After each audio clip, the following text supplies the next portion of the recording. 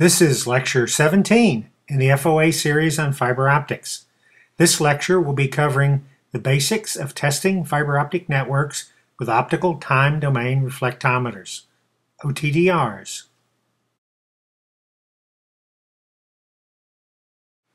OTDRs are an interesting piece of test equipment in that they only need access to one end of the cable to work. And what they do is they create a snapshot of the cable plant. And that snapshot can be analyzed for all sorts of useful and interesting information. OTDRs work with backscattered light.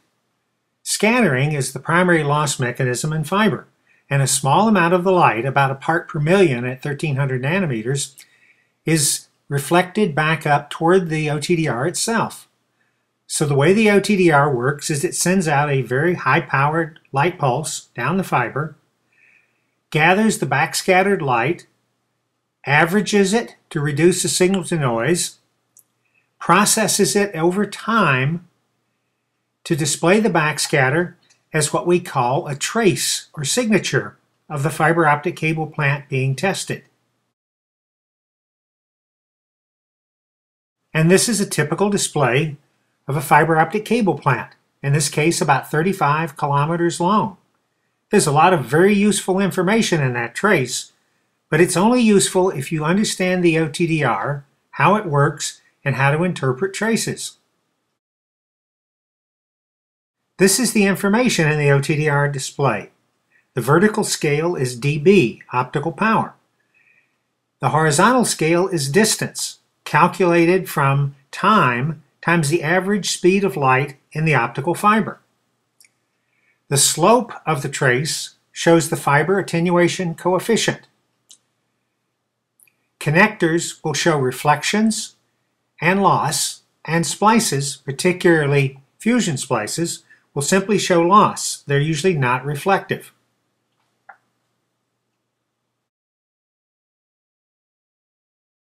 The high-powered pulse of the OTDR generally overwhelms the receiver in the OTDR. So we use a launch cable with the OTDR as what some people call a pulse suppressor. It allows the OTDR time to recover from this high-powered test pulse. But the launch cable also allows us to connect to the cable under test and measure the loss of the connection to the cable under test.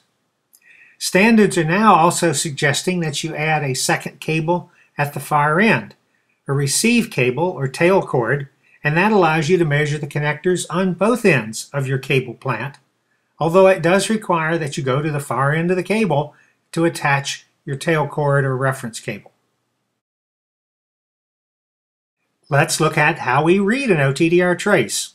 Every OTDR trace has at least two markers that can be moved anywhere along the trace and are used as the measurement points for our analysis. The distance between the markers is the distance from point A to point B, where marker 1 and marker 2 are situated. The vertical scale is the loss. So if we put two markers on the simple slope of an optical fiber, it measures the loss over distance, which is the attenuation coefficient of the fiber.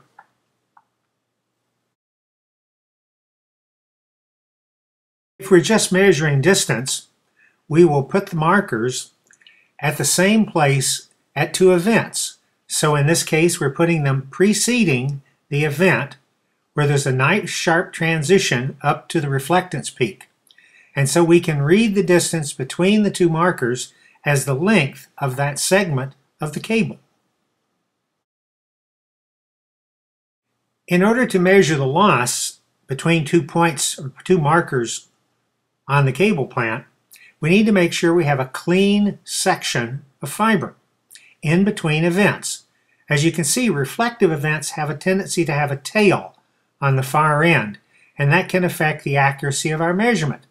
So what we do is we set the two markers after the first event settles down and before the second event starts, and then we measure the attenuation coefficient between those two markers. Sometimes traces are noisy or even a little bit curvy. We can take care of that by doing what's called a least squares loss.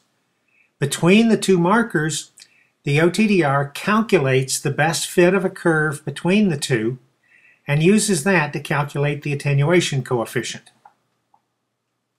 This is the standard option on every OTDR. You'll have a 2-point loss or a least squares loss available as an option. We can measure connector or splice loss by the 2-point method too. We just put the two markers on either side of the event. In this case, it looks like a fusion splice. And we can measure the loss between the crossover points on the trace at the two markers. The problem is that there is some fiber in between the two markers caused by the resolution of the OTDR at the event. And that can have a significant loss in fiber itself and add to the measured loss. That becomes an error. So what we can do is we can do loss by least squares also. Here's how the 2-point method works on a standard event. If we put the two markers in so that the first marker is before the reflectance peak and the second marker is after the reflectance peak settles down, you can see there's a significant difference between the two markers. And the loss of the fiber in that range will be added to the loss we measure on that event, which can cause an error, making the loss appear much larger than it really is. This is especially significant on multimode fiber, where the attenuation coefficient of the fiber is much higher. To reduce this error, OTDRs can do connector or splice loss by a least squares method. What it actually does is fit a curve to the fiber before the event and after the event, and then calculate the separation of the two curves. This removes any excess loss caused by the length of fiber between the two markers and will generally give us a more accurate loss measurement. It's especially useful for very, very reflective connectors, where the tail of the reflectance peak may cause our markers to have to be set far apart. Here you can see our same event with the same two markers, but now on either side are the least squares selections that allow us to make the measurement without the contribution of the fiber in the middle. Generally speaking, this will be the most accurate way to make measurements of loss in an OTDR on either reflective events or non-reflective events like fusion splices. OTDRs are also programmed to measure the reflectance of an event. What it actually does is look at the light reflected back from the event compared to the backscatter level and calculates the actual reflectance. Like other reflectance measurements, it isn't too accurate. It's probably no better than 1 or 2 dB uncertainty.